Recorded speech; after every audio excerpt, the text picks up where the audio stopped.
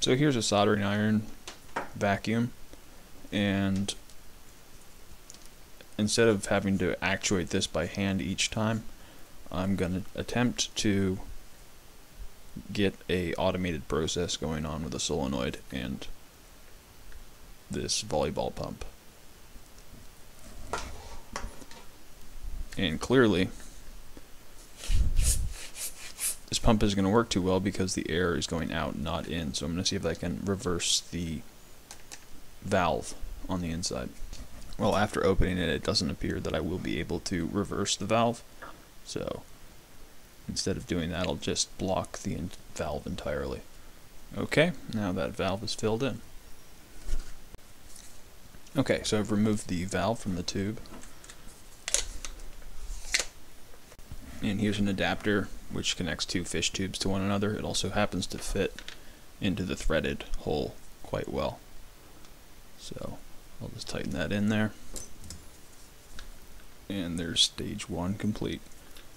So I mounted the volleyball pump onto a piece of wood using shelf braces. And behind that is the solenoid, which, when actuated, pulls the air into the volleyball pump from the solder sucker. So let's go ahead and see if it works. Okay, so this is functional. I installed a valve here, so when the air is rushing in, it closes, and when it's pushed back, it opens.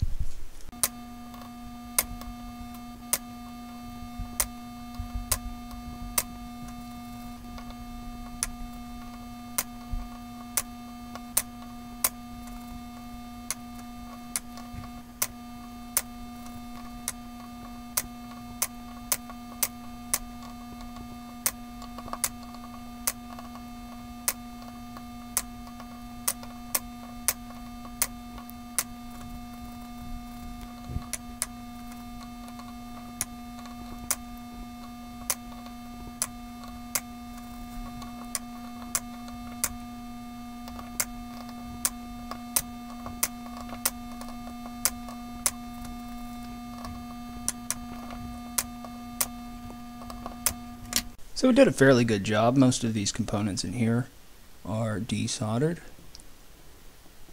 at least enough so that you can break the bond.